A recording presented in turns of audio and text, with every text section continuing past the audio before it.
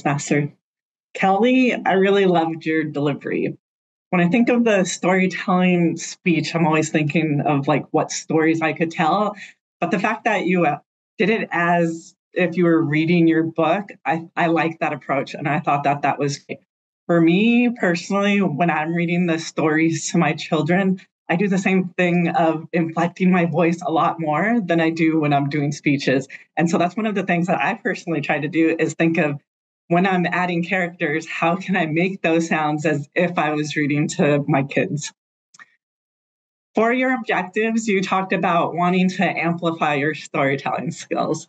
And I thought that you excelled at this because of that method of delivery. Having that illustration on the side with the preface as the cat that you were going to tell us this story about how your fur baby found its forever home.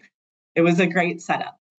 As you motored through the story, the one thing that I would have liked to see was that you kept the name baby sort of revealed later in the story. There were a couple times when instead of saying kitten, you said baby before you actually named it in the story. For me, I know we kind of get it in the title, but it would have been a nicer surprise if you would have kept it until the name was actually given. In terms of the characters staying or switching voices, I thought it was really well having that dynamic between the squirrel Chunky and the cat, the kitten. It kind of reminded me of my children's stories of Elephant and Piggy, where you have clearly two different characters. But when we got to the people, I felt that they kind of had the same voices and pitch as the squirrel. I thought for sure you could have deepened the voice for the male. That would have made it very easy to distinguish those voices. Lastly, I would also say when you said this character thought, you still said it in a normal voice instead of kind of bringing in, say, the kitten voice. Lastly, your last objective was to encourage us to have more conversations about being humane and educating everybody. And I think you definitely got that point at the end.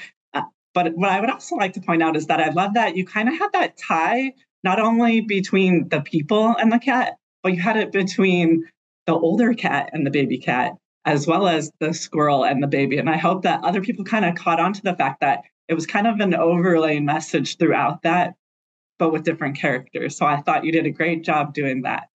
Overall, of course, we all loved your story. I think I don't have to buy the book now. No, I'm just kidding.